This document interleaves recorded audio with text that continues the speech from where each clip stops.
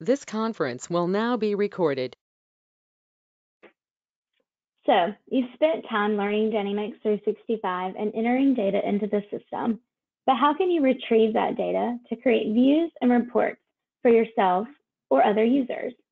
In this video, we will cover Advanced Finds, a powerful query tool that allows you to filter for the list of records you want to see in Dynamics 365 and create views to easily find these lists in the future.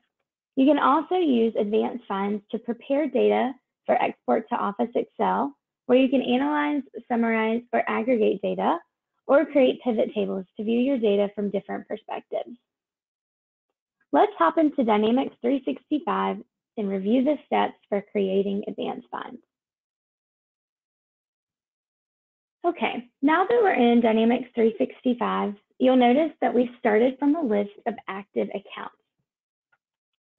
To access the Advanced Find functionality, I'm going to click on the filter icon in the top blue ribbon of Dynamics 365. When I click this icon, an Advanced Find window will be opened. You'll notice right now that our Look For is set to Accounts. This is always going to be the entity that you're searching for.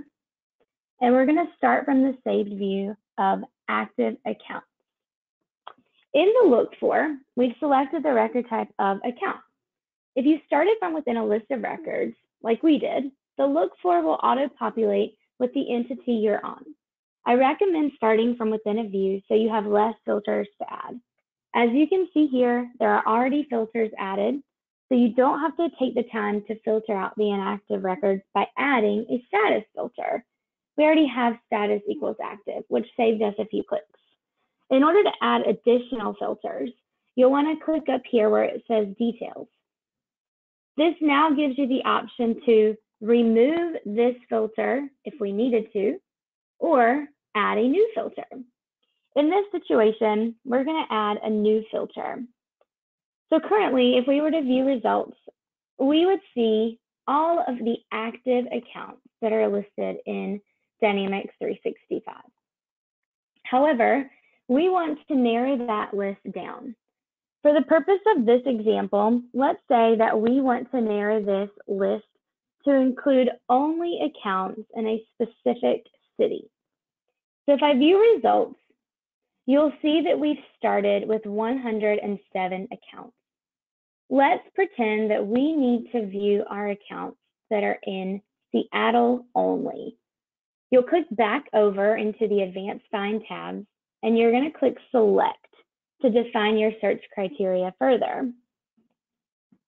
When you click Select, you'll be presented with the list of fields. In this case, we want to choose our Address 1 City field. We're going to leave our operator at equals, and this is part of the expression that defines how a specified attribute should be compared with a value. Should it equal the value? Should it just contain the value? Should it be blank entirely? So if we chose does not contain data, it would show us accounts that are active where there is no city specified. And there's a lot of different options here for you to explore, as you can see. For this example, we're going to go with Address 1 City equals, and then we're just going to enter Seattle. So now we have two filters. And these two filters are going to narrow our list down from 107 accounts to a smaller list that just contains accounts where the status is set to active and the Address 1 City is set to Seattle.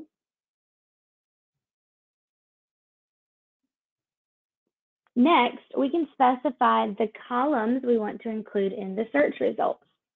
So to do that, we would click on Edit Columns.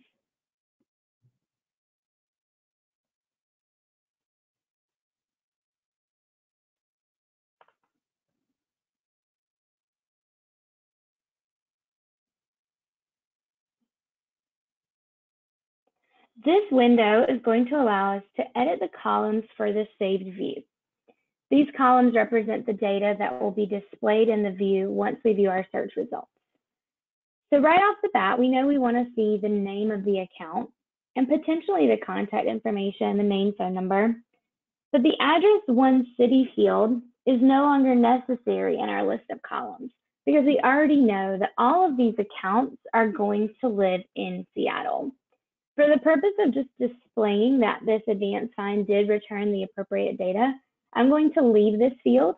But in general, this would be a column you could remove if you needed more columns to be added so that this isn't taking up space unnecessarily. I'll leave it, and you'll notice when we view our results that city is going to say Seattle for all of these accounts. We're going to leave primary contact and the email address of the primary contact. But let's go ahead and add one additional column. To do so, you'll click on Add Columns, and then once you're here, you'll notice that we have the record type set to account. We also could pull in different associated records, but for the purpose of this view, we're only going to pull in the account record, and then we can choose from any of the fields listed on the account record to also display in our search results. For this example, I'm going to bring in the owner field. This will show me on each account who the owner is. So I'm going to go ahead and click OK. And then if I scroll over, you'll see that now we have our owner field added as a column so that when we view our list of results, we can see the owner. I'm also going to remove a field just to explain how that is done. If we click on the main phone column, you'll notice it is highlighted in green. This means that this is the selected column. To adjust the column, I could use my arrows to move it to the left or to the right. Additionally, I can remove this column. Do I really want to remove this column? Yes, so I'll click OK. And now that column is no longer in my view. Now let's say that we know that this city may be a longer city. Maybe it has a lot of different letters and we need it to be a longer column closer to the width of the account name. To adjust the properties of this column, you can select it and then click Change Properties. Here you can select the width for this column and it's done by pixels. We only need a little bit more space, so I'm going to choose 125 pixels and click OK. You'll notice it is slightly larger now, and we could change it again if we needed to, and sometimes this is done simply through trial and error. Now that we've expanded our city column, the last thing we may want to do is configure sorting. I'm going to click on this, and this is going to ask me how I want to sort my search results. I think for the purpose of this training, I think the account name is great, but then I'm going to go ahead and also sort it by owner. So it's going to show me account name for all of the specific user in order, then it'll go to the next user, show me all their accounts, and so on. So you don't have to have two sorting options. You could just leave it at only account name, but just for the purpose of this example to show you guys how it's done, we'll go ahead and select account name and then owner. I'm going to click OK here and then OK here. We already have our filters, so the last step is to view the results. To do so, I'm going to go ahead and click Results, the red exclamation point. Here, you'll see that all of these accounts are in Seattle, as they should be. We narrowed our list down from 107 records to 22 because we only filtered for active accounts where the city is set to Seattle. If I click back on Advanced Find, we're back to our search results where we can add more filters, edit columns if we needed to, and so on. Lastly, I'd like to show you how to save this view. So you'll notice that the Save button is grayed out. That's because you can't overwrite a system view. And we started from within a system view, active accounts. Instead of saving this view, what we can do is click Save As, and we can name this Active Accounts in Seattle and save it. So now You have your system views, and then you have one view that you've created under My Views called Active Accounts in Seattle. Now, let's say that we wanted to filter for active accounts in Seattle where the primary contact email address is blank. You want to see if any of your Seattle accounts need to be updated and need that email address to be populated. So when we click on the select option to add an additional filter, you'll notice we have this bold header for fields. Under fields, we have all of these field names that are found on the account record. Then you get down here to the related set of fields, or entities, I should say. So these are all related entities, so entities that are related to accounts. Let's look for primary contact. If I select primary contact, now I have a list of fields, and these fields are going to be fields found on the contact record, and specifically the primary contact for each of the accounts returned in our search. I'm going to scroll down here and select my email field. And instead of equals, I'm going to change this operator to does not contain data. This view will now show me any of my active accounts where the address one city is Seattle and the primary contact email address is blank. So when I view my results here, you'll notice that of the 22 we had earlier, 15 of those accounts have primary contacts where the email address is blank. So this might be a list that you want to work through and reach out to those primary contacts via phone to see if you can grab their email address and then enter that data into CRM so that you have that in case you ever need to send them an email in the future. So let's go back to our advanced find. Now you'll notice that you do have a save button because this is a personal view. But keep in mind, if you save this, you're going to overwrite it. So you would change the criteria just a little bit. So instead of saving it, you might want to do a save as, or you could edit properties. This would allow you to change the name. So maybe we would change it to active accounts in Seattle, where the primary contact has no email address, and save it. So that gives you a very clear picture of what that view would be. Next, let's click on Saved Views here and talk about how we could share this view out. So you'll notice that anything listed under Saved Views are views that we've created and saved. So I've only created one view, and it is listed here.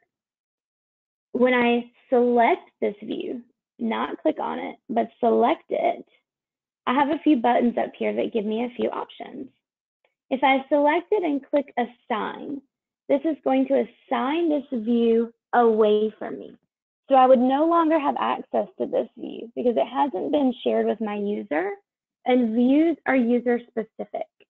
So unless I want to lose access to this view, instead of assigning it, I'll simply share it. Sharing it allows me to still own and have access to the view, but it also gives other users access to the view. Here, I could click on Add User or Team, select the users I want to share this with, and then I can decide which permissions to give them when I share the view. For the purpose of this training and going forward, best practice is to give read and share permissions. This way, the users you share the view with can read, meaning they can see the view, and they can share it with other users or even unshare it from themselves. Giving them write permissions would allow them to edit the view. Delete permissions would allow them to delete this view from themselves and from you. And assign would allow them to reassign the view. Keep in mind that if you do give write permissions and they do edit the view, this edits the view not just for them, but for anyone that view is shared with, including you as the owner and creator. That's why I'm hesitant to give write permissions If they want to use this view and then do a save as and create their own view, that would be a better option than changing the view for everyone it is shared with. So once you've given them read and share permissions, you can click Share.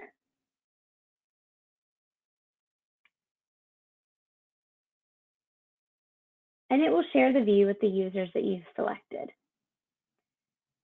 If you click back on Advanced Find, you're back here where you can make additional edits or view results. If I click Results, and let's say that I wanted to export this to Excel to analyze or aggregate some of this data in a different way. To do so, I can click Data and then Export Accounts. We're always going to choose Static Worksheet, that first option, which is going to allow you to just export an Excel worksheet with all of the records that were returned in the view, even if they don't all fit on one page.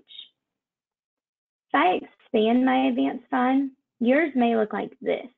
Yours may say Export Accounts here instead of having to click on Data first, and then you could click Static Worksheet.